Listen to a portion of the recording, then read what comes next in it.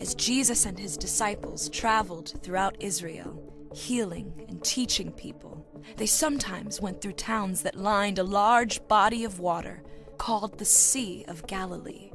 Crowds would gather near the water to hear Jesus speak. One time it was so crowded that Jesus climbed out into a boat in the water and, facing the crowd on the shore, taught them about what God's kingdom was like. At the end of the day, Jesus told his disciples he wanted to travel to the other side of the lake. So the disciples got into the boat with Jesus and other boats that were with them, and they began to sail across the water. Jesus went to the stern of the boat, laid down on a cushion, and fell asleep. As they sailed, a furious storm rose up, creating waves so large they broke over the boat. Quickly, the water began to fill the boat until it was nearly swamped. As the storm raged, Jesus stayed sleeping in the stern of the boat. The disciples woke him in a panic. "Teacher, don't you care if we drown?" they asked him. Jesus stood up and yelled at the wind and the waves, "Quiet, be still." In that moment, the wind died down and the sea became completely calm.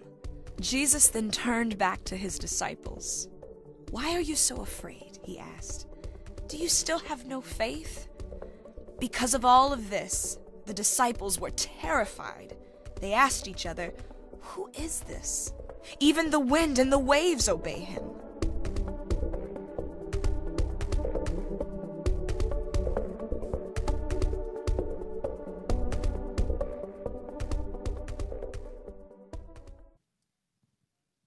Good morning, New Hope Community Church. How are you all this morning? Are we bright-eyed and bushy-tailed? No, one or two of you are. The bright-eyed and bushy-tailed group's probably on their motorcycles on their way out of town right now. Yeah.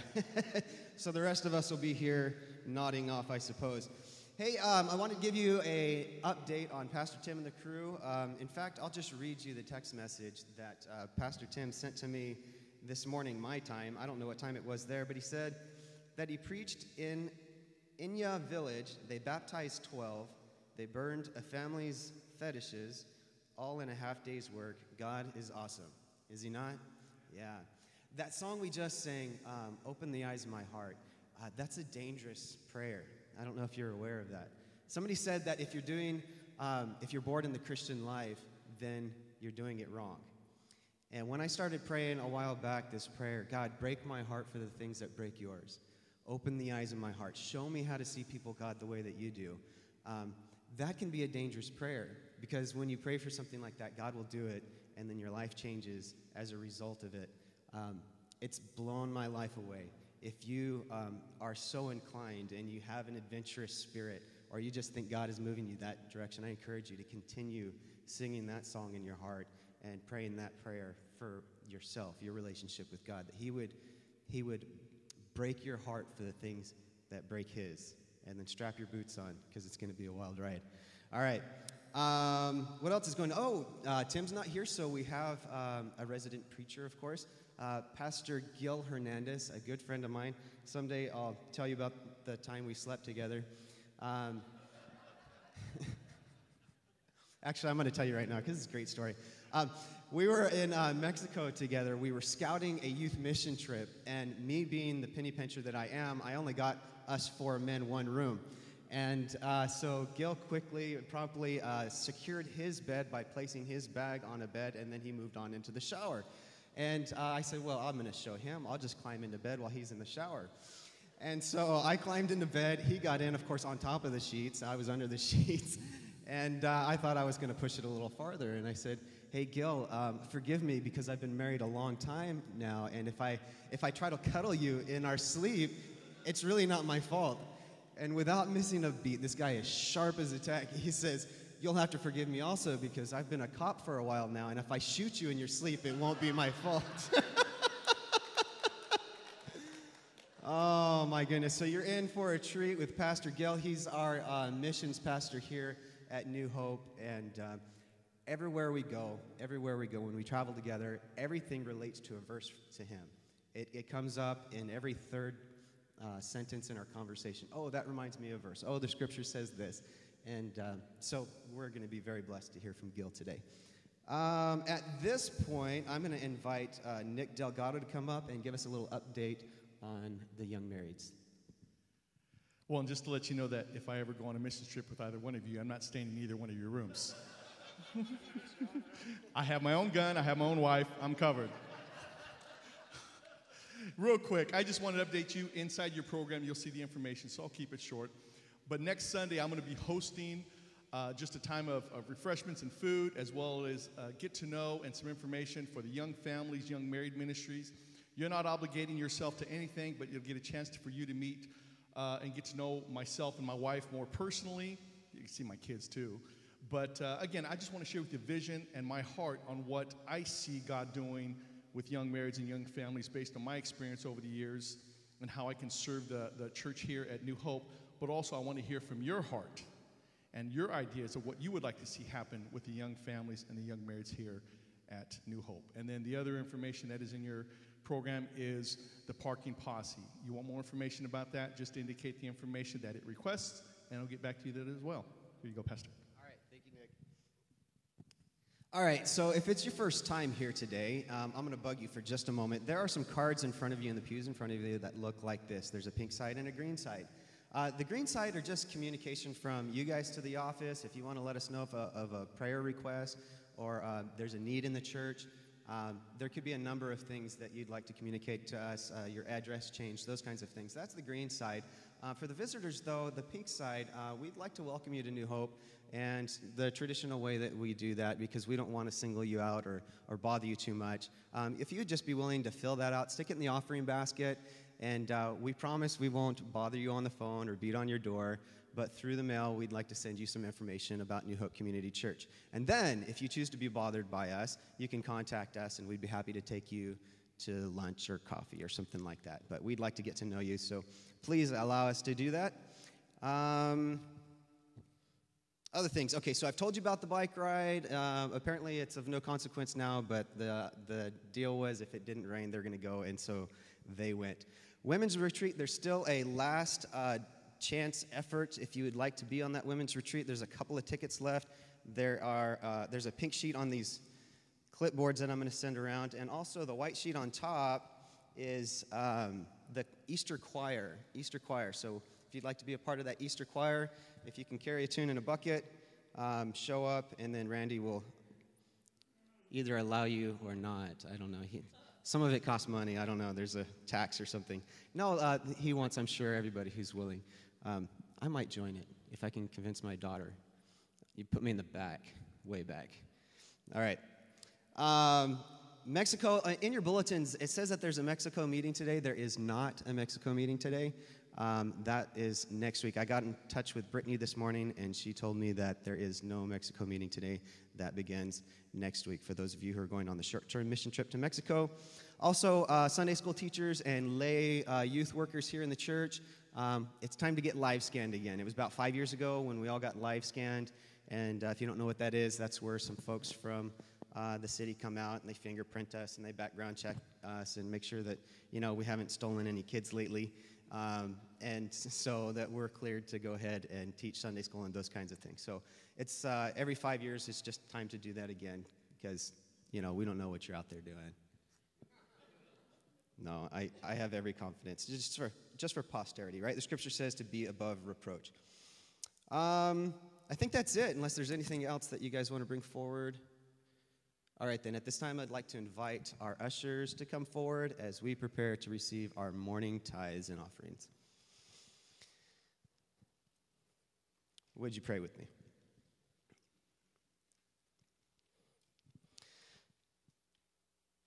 Father, we understand that you're holy, that you're righteous. And it's apparent to me that I'm not. That we're not. In fact, your scripture reminds us of that. And that's what makes me remember that that we're in desperate need of you, God. We put on a good show. We put on a good show of acting like we have it all together, but the truth is, Jesus, we so desperately need you. We can't even be righteous without you, God. So I thank you that those who have come here this morning have not come in vain. They sit next to brothers and sisters who contain a love this world cannot offer, because it is your holy love. Lord, as we praise you and as we hear your word, I pray that your Holy Spirit, God, would just touch our hearts today, that, God, we would be overwhelmed with your presence, that, Jesus, you would teach us something new and maybe terrifying today as we walk out and realize that our lives will be changed forevermore. You speak to us about peace today, and I have a sneaking suspicion that so many of us are missing that. Maybe we've been Christians for a long time, God, and somewhere that peace that passes understanding became lost to us. And Lord, maybe we have never known you, and this peace is something that it seems inviting. Lord, just touch us today. As we give, Lord, we pray that we do it with a grateful heart, and that, Jesus, you would use the resources that filter through this church for your glory and your honor. Because you are the King of Kings and the Lord of Lords, and this life does not make sense without you. We love you, Jesus, and say it in your name. Amen. You're not telling tales out of school. Look in your Bibles for Galatians chapter 5, verse 22.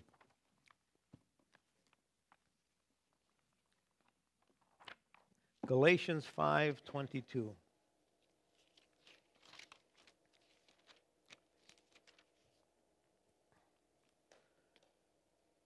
Our subjects this past few weeks has been the following: love, joy, and today we have peace.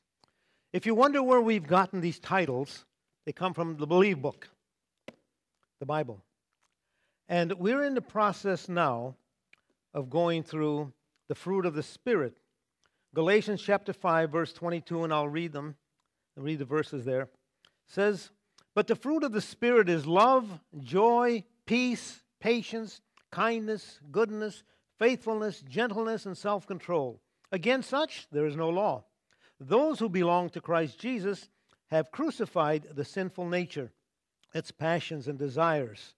Since we live by the Spirit, let us keep in step with the Spirit. Let us not become conceited, provoking, and envying each other." The fruit of the Spirit. Let's see. I've got notes. I've got my iPad with the same notes, but my notes on paper are much larger than what I have on my iPad, so I'll probably just set that to one side. In 1957, what time do we end here? 10:15 or 10:30? Or 9:30? No, it's 9:45 now. I just realized this, and this is what my illustration is going to be about, the clock. In 1957, I was in the U.S. Army. I had been drafted fresh out of school. And I was in Fort Carson, Colorado during the last few months of my 2-year hitch with the U.S. Army. And I was asked to speak one Sunday morning at Southside Bible Chapel in Colorado Springs, and all the elders had agreed that I would speak, and I said, fine, I'd be glad to do it. Well, on the pulpit, they had a hand-painted sign, I should say, that said, "Preach the Word." Preach the Word. Don't preach anything else. Don't talk about anything else, but preach the Word. And they had a clock there. And that's what's making me try and figure out what time we finish at 10:30 at least. You'll get out of here before that. I guarantee you that. But preach the Word. And that's what we're going to attempt to do this morning. And this morning our topic is peace. Peace. And we've been singing about peace. In our book on page 355, if you want to look at it, I don't want to have you bring your book and not use it. 355 is the chapter that we're looking at today, chapter 23. And we have the key verse. That's what I want to read first.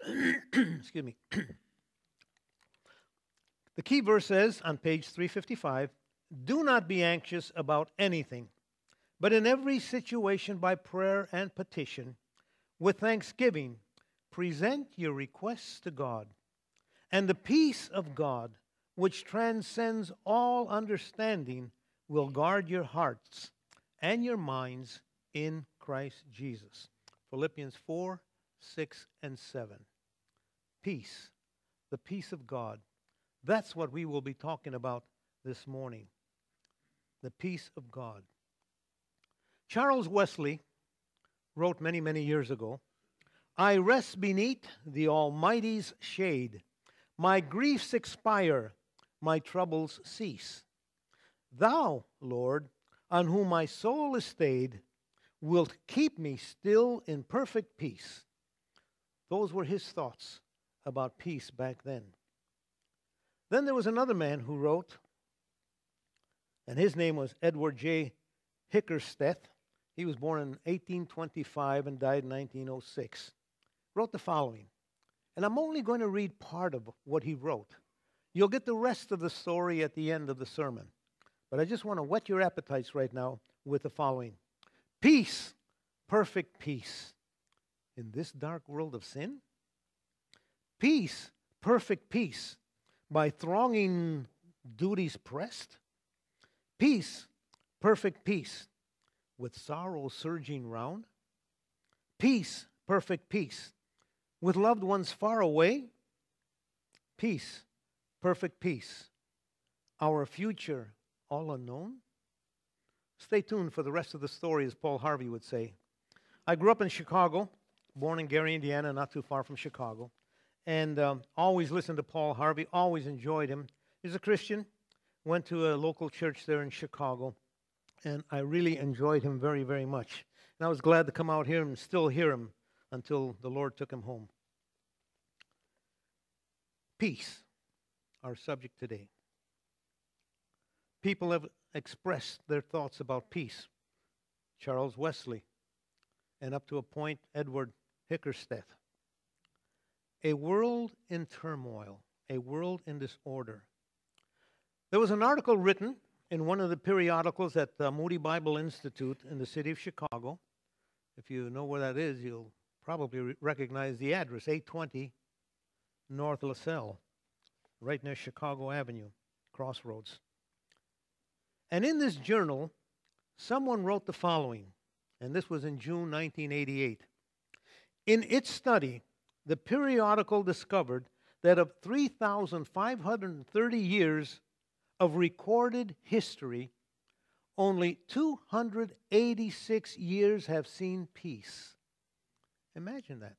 3,530 years of recorded history, only 286 years have seen peace. The Bible talks about peace. The Bible tells us how we can acquire peace, but there's a lot of people who don't know or aren't concerned about reading it in the Word of God. And moreover, there have been over 8,000 treaties that have been made and all broken. What's wrong with us? What happens to us? Why does God have to remind us about peace? What is it that we don't have? Well, why we don't have peace is because there's discord, anguish, conflict, disharmony, disorder, crimes in the world. And the answer to this question is very simple. Why do we have all of this? Well, it's because of a three-letter word, and I am in the middle. S-I-N, because of sin. Because man from the very beginning chose to disobey God instead of obeying God and doing what he wanted. Because of sin, there's little peace in the world. The Bible clearly shows us that sin is rebellion against God. And that's exactly what occurred back in the Old Testament in the book of Genesis. Rebellion against God. God never intended for man to sin. He gave man a free will to choose his own course in life. When God placed Adam and Eve on this earth, there was no sin on earth yet. It was perfect. God put man in a perfect environment called the Garden of Eden. And we ask today, why can't we have enjoyed that from the very beginning of our life? In the garden, there was peace. Peace as it has been unknown since here on earth. There was no death, no conflict between living things. Animals did not eat one another. It was just plain wonderful peace. The kind of peace that we sang about this morning here. The moment that Adam and Eve rebelled against God, they lost their state of peace. In that moment, they became afraid. We read in the book of Genesis, and we'll read that perhaps in a little while. They became aware of their nakedness and made leaves to cover themselves. Do you see what happened? There was perfect harmony with God, with each other, and all around them was at peace until they sinned. And they started to do things because they were now aware that they were naked. They started to do things that would cover up their nakedness. So they went probably to the tree with the biggest leaves, the largest, greatest, biggest, and cut them and cover themselves. But what happens with a leaf when you cut it from the tree? It dries. It commences to dry. And as it dries, it withers. As it withers, you can just make flakes out of it. So it didn't last very long. So God said, I have to do something to cover these people. And what God had done was he had taken skins from an animal. How do you take skins from an animal without killing them? Shedding blood. So God starts from the very beginning to give us a picture of the bloodline in the Bible. And without the shedding of blood, there is no remission, the Bible says. And that blood that was shed when the animals gave up their skins was an idea, was a thought of what was going to happen later on in the life of the Lord Jesus Christ. As they become aware of their nakedness, God has to do something for them. Before, they were in perfect harmony with God, with each other, and everything else was at peace, like I said, until they sinned.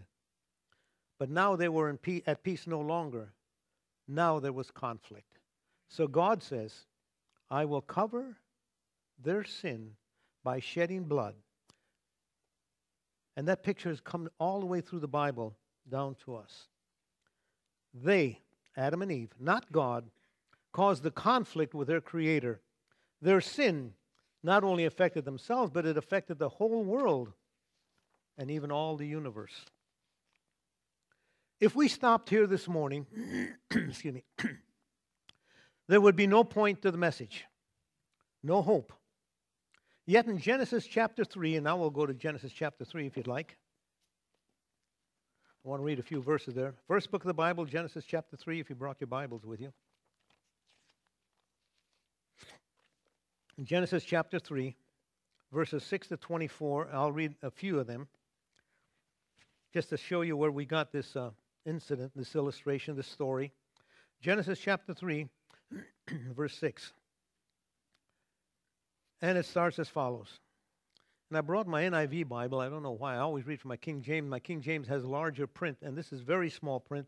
So if I make a mistake now and again, I have to dry my eyes because I've gone to 7 specialists, eye specialists, and haven't been able to cure my problem in all these many, many years that I've gone to them. So I pull out my hanky constantly. Verse 3, as soon as I find it. Okay. Well, let's start at 1. There's no missing there. Now, the serpent was more crafty than any of the wild animals the Lord God had made. He said to the woman, did God really say, you must not eat from any tree of the garden? The woman said to the serpent, "We may eat fruit from the trees in the garden, but God did say, you must not eat from the tree that is in the middle of the garden, and you must not touch it, or you will die." "You will not surely die," the serpent said to the woman, "for God knows that when you eat of it, your eyes will be opened, and you will be like God, knowing good and evil." When the woman saw that the fruit of the tree was good for food and pleasing to the eye, and also desirable for gaining wisdom, she took some and ate. She also gave some excuse me, to her husband who was with her, and he ate it. Then the eyes of both of them were opened, and they realized they were naked. So they sewed fig leaves together and made coverings for themselves. Then the man and his wife heard the sound of the Lord God, as he was walking in the garden in the cool of the day. In the cool of the day. Have you heard what the temperature is in Africa today? Okay, somebody reported next door, I think it was Gene Sperling, said that the temperature there in Africa, where our team from New Hope happens to be, is between 120 and 125 degrees. So that's hot. And I'm sure glad I'm here with you all today. It's kind of nice. In fact, let me tell you a little bit more. I spent 21 years in Mexico in mission work. And the place where we ended up in July, when it's around 100 degrees here, high is 80 there in Mexico, where we are. People complain about the heat at 80 degrees, and it's dry. It's not humid. Up in the mountains, 5,500 feet in elevation. Tehuacan, Puebla is the name of it, in case you're familiar with Mexico. And it's very nice up there. In fact, that's where my wife is from. That's where I met her. She was our next door neighbor. My first wife passed away in 2007. Some of you knew her. And the Lord opened up the way to keep going back to Tehuacan even after we left Mexico. And I've been going back every January. And guess what other month I go back to Mexico? July. July, during the hottest part of the month. And while I went down, I was helping Jim Cece of Jaron Bible Institute interpreting for him and the group. That's when Angelina, my wife, excuse me, she and I started to talk to one another. She and her husband were our next door neighbors. He was a very good friend of mine, and my wife was a very good friend of hers. And we spent a lot of time together. In fact, I'll tell you the story. I didn't tell the other folks this part of the story. But when her first child was going to be born, her husband was on the road and contacted his wife, and she said, "I may have the child today." And he said, "I don't think I'll make it home. I'll try, but I don't think I'll make it home. But if I don't get home, go next door and ask Gil and Thelma if they won't help take you to the clinic." And she came over, and we said, "Sure, we'll take you to the clinic." Well, the time came for her to deliver her first child. And she came over and said, "He's not going to make it. Would you take me to the clinic?" So we took her to the clinic, and her first child was born. My wife and I are both standing there in the waiting room. The nurse comes out with a baby, hands it to me, and says, "Congratulations, it's a girl." My wife stood up quickly and said, "He's not the father." He's not the father. Well, now that we're married, she's my stepdaughter. So we still see one another, and it's still very friendly terms, and I thank the Lord for Angelina. July, I'm gone. In fact, we didn't come back until August one year. We just enjoyed it so much. But getting back to the Word, this is more important than what I have to tell you about myself. I think I left. I'll read the first part of verse 8 again. Then the man and his wife heard the sound of the Lord as he was walking in the garden in the cool of the day, and they hid from the Lord God among the trees of the garden. But the Lord called out to the man, "Where are you?" This is God's first question in the Bible. Where are you? God looking for fallen man. God looking for the sinner. We had another question a little prior to this when Satan is talking. So God has said, eh? But now God is looking for the sinner. And you know the first question in the New Testament just comes to mind. The first question is in the New Testament is a sinner looking for God. The wise men. Where is he that is born King of the Jews? And it's interesting to read the first question on the part of both. He answered, God answered, Adam, I couldn't even remember his name. He answered, I heard you in the garden and I was afraid. That moment of joy, that moment of bliss, that time that he could spend there just as happy as could be, has now turned into fear. And I was afraid because I was naked, so I hid. And he said, who told you you were naked? Have you eaten from the tree that I commanded you not to eat from? The man said, the woman you put here with me, she gave me some fruit from the tree, and I ate it. Then the Lord God said to the woman, what is this you have done? The woman said, the serpent deceived me, and I ate. Not my fault, said Adam, it's the woman's fault. The woman says, not my fault, it's the serpent's fault. Nobody wants to take the blame, but they've lost their peace. They are now afraid, and they're naked. So the Lord God said to the serpent, because you have done this, cursed are you above all the livestock and all the wild animals. You will crawl on your belly, and you will eat dust all the days of your life, and I will put enmity between you and the woman, and between your offspring and hers. He will crush your head, and you will strike his heel. Now, this is a prophecy about the Lord Jesus Christ. You will strike his heel. But the important part is he will crush your head in that same verse. Peace. Peace was lost in the garden because of sin. Excuse me. There was once a king who offered a prize to the artist who would paint the best picture of peace.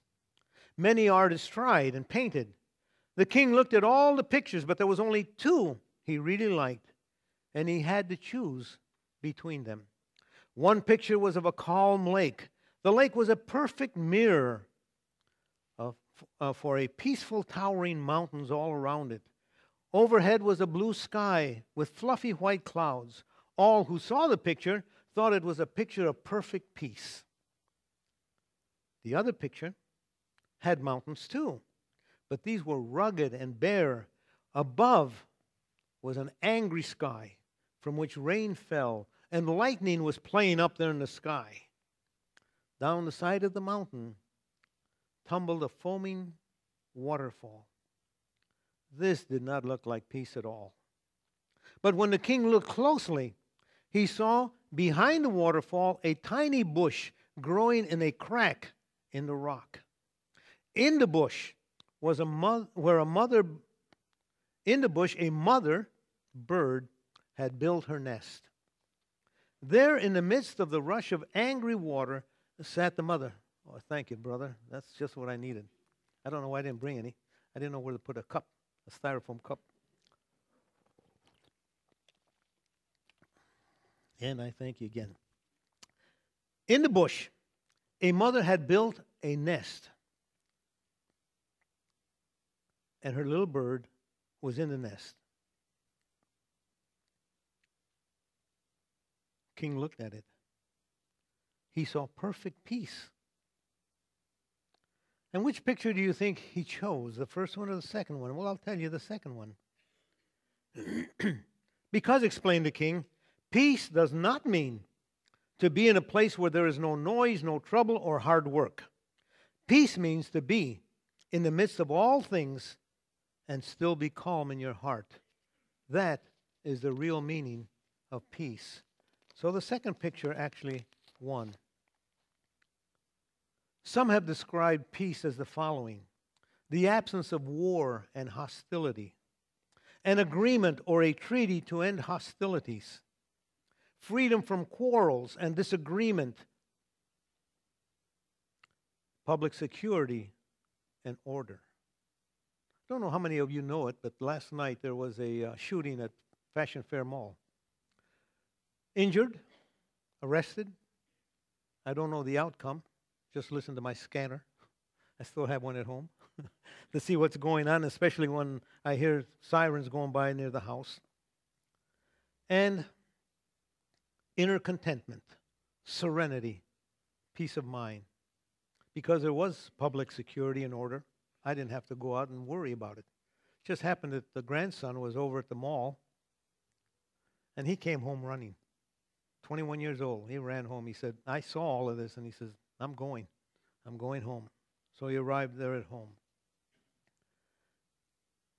That's how peace is described by some. The Old Testament anticipated peace, the Lord Jesus, and the New Testament confirmed that peace and the Lord Jesus Christ as well. Confirmed that God's peace would be mediated through a Messiah. And for this, I'd like to take you to Isaiah chapter 9.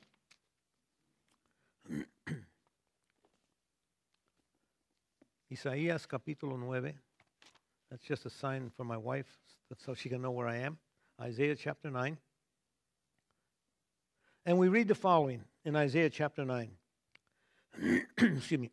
Nevertheless, there will be no more gloom for those who were in distress. In the past, he humbled the land of Zebulun and the land of Naphtali.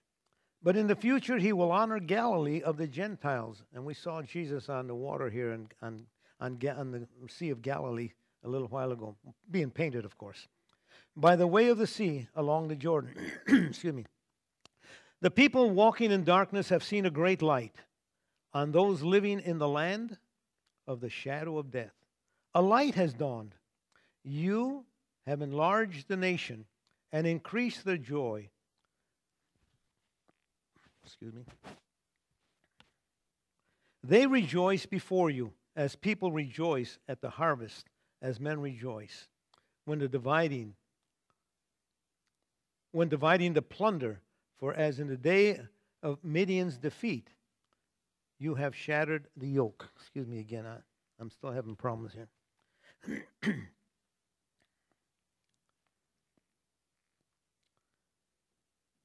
The yoke that burdens them, the bar across their shoulders, the rod of their oppressors, every warrior's boot used in battle, and every garment rolled in blood will be destined for burning, will be fuel for the fire.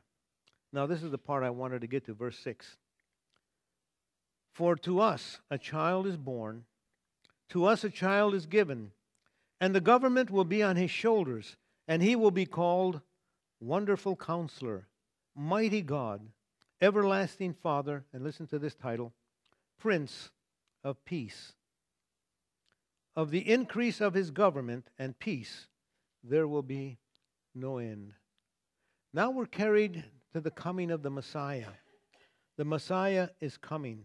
The northern territory of Israel, as we read some of those names there, which had been brought into contempt by the invaders, someday will be made glorious. Galilee of the Gentiles was the Savior's boyhood home. He spent a lot of time there, and it was part of the scene of his public ministry. But now we read about Christ's birth, which brought light to Galilee. The first coming of the Lord Jesus Christ describes the coming of the Savior. The first clause, as we read verse 6 there, for unto us a child is born. And the second clause of that same verse, and I'm going to be speaking on that, to us a son is given. To one, a child is born, and the other clause is a son is given. The child was born, the son was given. Note, the son was not born. It was a child. Why? Why does it say it this way? It says it this way because of one thing. In the beginning, God said, let us make man in our own image. Let us. Who are the us? God the Father, God the Son, and God the Holy Spirit. Jesus Christ as Son has lived in eternity past. There was no beginning with Him, nor with the Holy Spirit, nor with God the Father. So what we have now, the Son was not born, He was given. For as God He was from everlasting, but as man He was born. And yet, as man He was born, He was God at His birth, as much as on the transfiguration in Matthew chapter 17, when the Scriptures describe that His face shone like a bright light. And Jesus Christ is the one that the Scriptures talk about as the Son was given. And later on it talks about that the government will be upon His shoulder. He will reign as King of kings and Lord of lords. The rest of the verse describes His personal glories. His name be called Wonderful Counselor. This name talks about His infinite wisdom. Wonderful Counselor. Mighty God, the omnipotent supreme ruler. He is infinite in power. Everlasting Father, or the Father of eternity. That's the name of Jesus. Eternal Himself, He confers eternal life on those who believe in Him. Excuse me.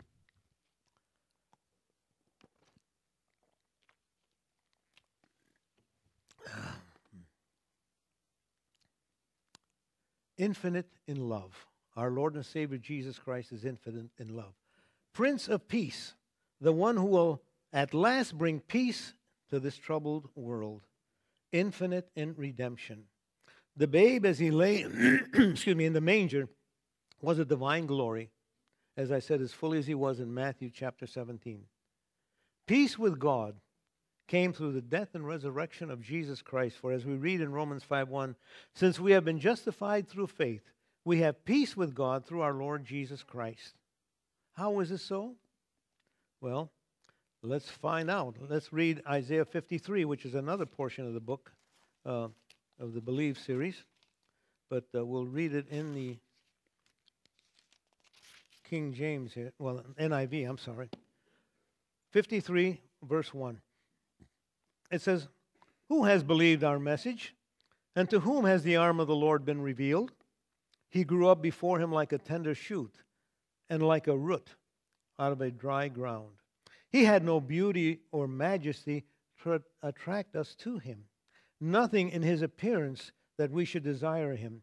He was despised and rejected by men, a man of sorrows and familiar with sufferings, like one from whom men hide their faces. He was despised and we esteemed Him not. Surely He took up our infirmities and carried our sorrows. Yet we considered Him stricken by God, smitten by Him, and afflicted. But He was pierced for our transgressions. He was crushed for our iniquities. The punishment that brought us peace was upon Him, and by His wounds we are healed. We all like sheep have gone astray. Each of us has turned to his own way, and the Lord has laid on Him the iniquity of us all. He was oppressed and afflicted, yet He did not open His mouth. He was like a lamb to the slaughter, and as a sheep before her shearers is silent. So He did not open His mouth. By oppression and judgment He was taken away. And who can speak of the descendants? For He was cut off from the land of the living. For the transgression of my people He was stricken. He was assigned a grave with the wicked, and with the rich in His death, though He had done no violence, nor was any deceit in His mouth. Yet it was the Lord's will to crush Him and cause Him to suffer. And though the Lord makes His life a guilt offering, He will see his offspring and prolong his days. And and the will of the Lord will prosper in his hands. After the suffering of his soul, he will see the light of life and be satisfied. A question in the New Testament asks, of who is he speaking about? Well, he's speaking about the Lord Jesus Christ and him only. The report of the death of the servant will give Israel an opportunity to realize who he is. The Jewish remnant that we read about in verse 1 will lament the fact that so few people will believe their message about the servant, and that so few will acknowledge their message is coming from God. And his strength, consequently, the saving power of the Lord, was not revealed to many either. He grew up, we read a little while ago. He grew before God as a tender shoot before the delighted gaze of God. When God saw Jesus Christ as a child, he saw him in perfection. He saw him on the cross as perfection as well, as the one who was taking our sins upon himself. In his appearance, as we have just read in chapter 53 here of the book of Isaiah, he did not look like a royal person. There was no beauty, no majesty. The nation of Israel could not see anything that would attract them to him. The nation of Israel despised and rejected the servant who experienced sorrow, grief, anguish, and suffering. He was the kind of individual people do not normally want to look at. What was it about Jesus that the people did not want to see? What was it about the Lord Jesus that people turned their faces around? They were repulsed by him. For these reasons, the scriptures say they did not esteem him. They did not think he was important. Yet he was and is the most important person in the world, for he is the servant of God, the servant of the Lord. Though not realizing it at the time, someday the nation will realize this, will understand, will take this in and say, fine, I understand.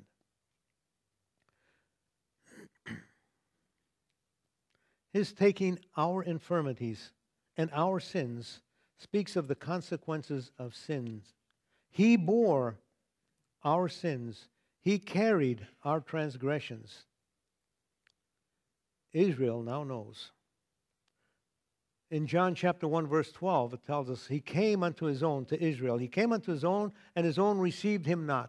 But as many as received him, to them gave he the power to become the sons of God, even to them that believe in his name. So now they're getting to the point where they can understand a little better of who he is. The cross. When the Jews were looking and watching Jesus being crucified, they looked upon him and they couldn't figure it out. They couldn't understand what the Old Testament was talking about, how it describes him so perfectly, all of his torture, all of his, and we'll talk about that in just a moment, all that he felt. They couldn't figure out why the Lord Jesus Christ would do that. There's a few words that describe what went on. And when I saw, and I think most of you, if not some of you, saw the Passion of the Christ. I'm seeing a few heads say yes. Okay, good. I had read the scriptures for many, many years and had read Isaiah 53, the description. But it wasn't until I saw the picture, the Passion of the Christ, that it portrayed so vividly the death, the sufferings of the Lord Jesus Christ first and the death of the Lord Jesus Christ, that I actually entered into the fullness of what he had done for me. I saw him. I didn't see him. I saw the actor. I saw the actor being portrayed as Jesus and how they had harmed him and what all they had done. We read in this chapter about transgressions, iniquities, wickedness, and sin And those are the things that took our Lord and Savior Jesus Christ to the cross. The servant vicariously took on himself all the sins and of the nation and carried them on himself. He was stricken, smitten, afflicted, according to Isaiah 53:7. And the people looked upon him and they said, because he blasphemed God, he said that he and the Father were one. He said they were taking that as blasphemy, and they said he's actually dying because of that. He's actually bearing the judgment of blasphemy. It's been pointed out by medical science that there are 5 kinds of wounds known to man. And Jesus Christ suffered all 5 of these wounds. Contusion, blows by a rod, bruises, discoloration. Laceration, scourging, cutting and slashing. Penetrating wounds, the crown of thorns they placed on his head and hit down with a reed. Perforating wounds, the nails that went through his hand. Incised wounds, the spear that they put into his side, sort of like carving on his side.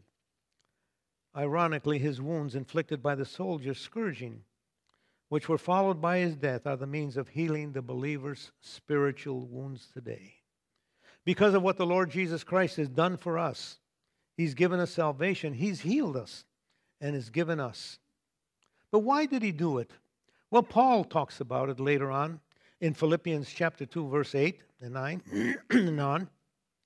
And I have it written here. And being found in human form, talking about Jesus, he humbled himself and became obedient unto death, even to death on a cross. Therefore God has highly exalted him and bestowed on him the name which is above every name, that at the name of Jesus every knee should bow, in heaven and on earth and under the earth, and every tongue confess that Jesus Christ is Lord, to the glory of God the Father. His death satisfied the wrath of God against sin and allows him to forgive the sins of the nation and of others who believe as well, because they have been paid for by the servant's substitutionary death.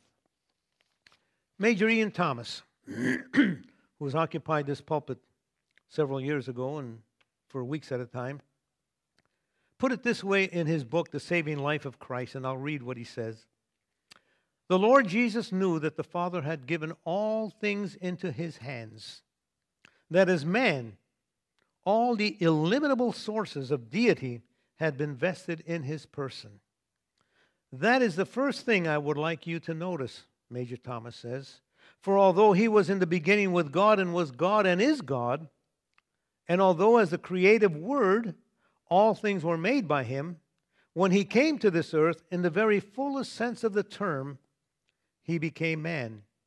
But he became man as God intended man to be, and behaved as God intended man to behave, walking day by day in that relationship with the Father, which God had always intended should exist between you, man, and God himself.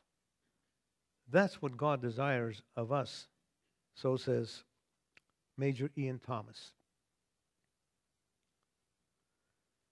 Back in chapter 9, verse of Isaiah, the Lord promised them a Redeemer. Isaiah continued the theme of light and darkness by announcing there will be no more gloom. The Redeemer will come and bring to the world the dawning of a new day.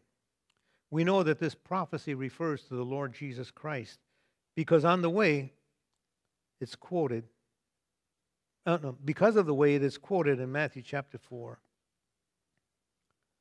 Peace, perfect peace in this dark world of sin. But there was a question. There will not be peace in the world until all nations are reconciled to God. There will not be national peace without there being civil peace. There will not be civil peace until there is personal peace in each person's life.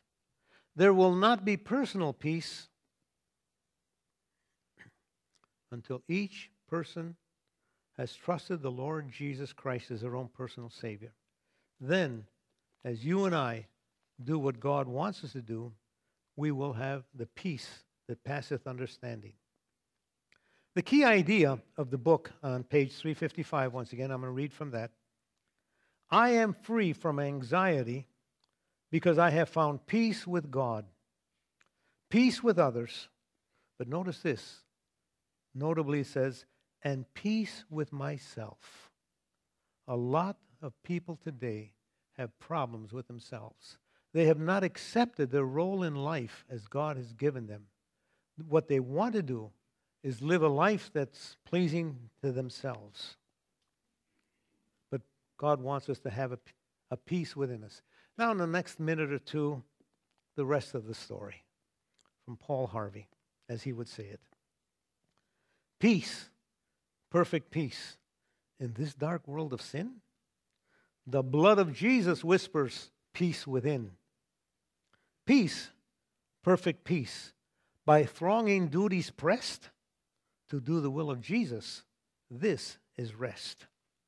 Peace, perfect peace, with sorrow surging round, on Jesus' bosom naught but calm is found. Peace, perfect peace, with loved ones far away. In Jesus' keeping, we are safe and they. Peace, perfect peace, our future all unknown. Jesus we know, and He is on the throne. And we're so grateful to Him for being on the throne. And we're so thankful to God that we can enjoy a peace that passeth understanding and enjoy the fruit of the Spirit. Learn to appreciate the fruit of the Spirit. Grow in the fruit of the Spirit. Allow the fruit of the Spirit to take your life in such a way that it will change us. And as it changes us, people will say, why are you so different? It's because the Lord Jesus Christ lives within us. And thank God that we heard the word at one time in our life that caused us to say yes to the Lord Jesus Christ and to accept the salvation that He offered us. Let's pray. Our loving God and Father, how grateful we are that although we can talk about peace today, we can have inner peace within ourselves. And this peace comes from the Lord Jesus Christ. My peace I leave you, He said as He was parting.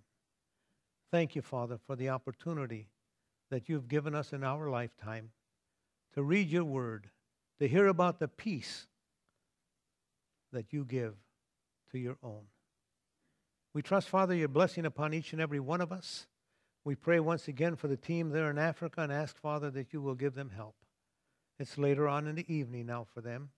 And as they get ready to wrap up the day, we pray, Father, that their day may have been blessed by you and that they are encouraged despite the fact that there's so much heat out there. Thank you for the peace that we can enjoy, for the joy of knowing the Lord Jesus Christ. Thank you, Father, that you sent the very best that you had in heaven to come down into this world to die for us. Greater love hath no man than this, than a man lay down his life for his friends. Thank you, Father. Part us now with your blessing. In Jesus' worthy and precious name, amen.